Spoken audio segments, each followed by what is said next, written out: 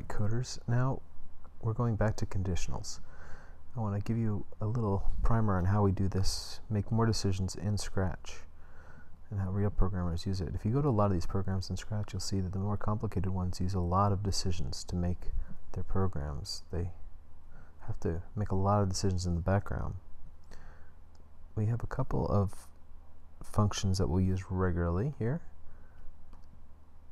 We have the if something, then something, like in the examples we used in code.org, if there is nectar, then get nectar. And we also have an else if then else statement. Else is something we use commonly in programming. So that would be if there's nectar, then get nectar, else say something else. Oh, there's no nectar. So those are two commonly frequent decision makers, Boolean statements, if you remember our last video we did, to make decisions in programming.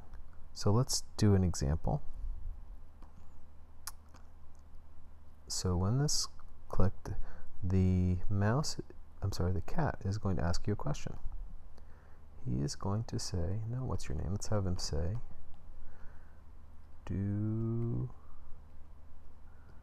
you like me? And we will use our if then else statement. Now from our operators, we'll have to do something. If we'll have to drag in the equals statement here. So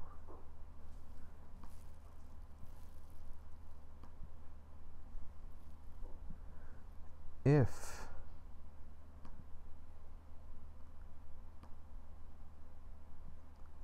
the answer is yes, so it's only going to accept yes. If you put y in, or if you put no in, or something else, it's not going to do this. It only will do this if the answer to the question is yes. So what we'll do is, if it's yes, then he'll say something.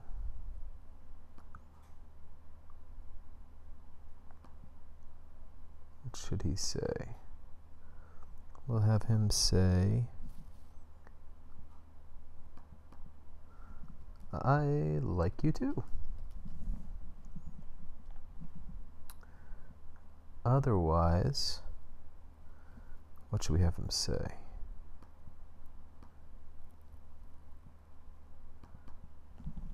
We'll have him say, because assuming if he didn't say yes, you must have said no or something else, right? Or say go away.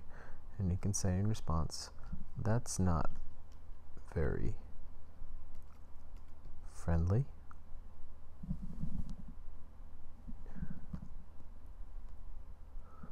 So let's try it. Do you like me? And you see now a block opens down here. And I'll say yes. And it says I like you too. Or I could try it again.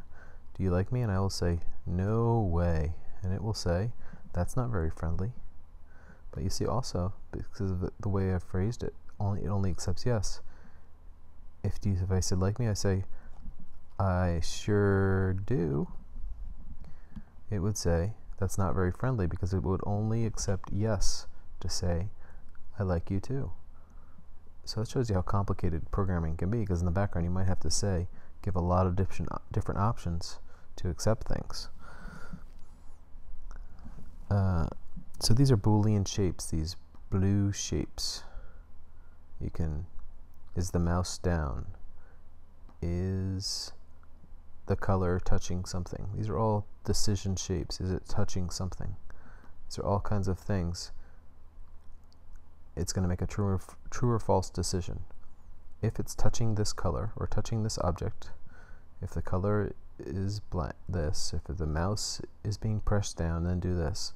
So anything that's this hexagon shape is a Boolean that you could put in here.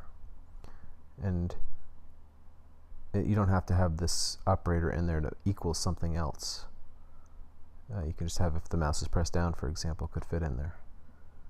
See how it fits in there?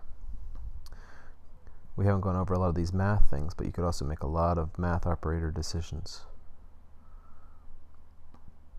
Okay, so that's all we need to know about that for now. You can obviously think of a lot of applications for this, and this is just a simpler way that you don't only have to make one decision at a time, the if-then statement, obviously. So we'll be using this in future programs a lot, so get used to using this and start trying it out in your own programs.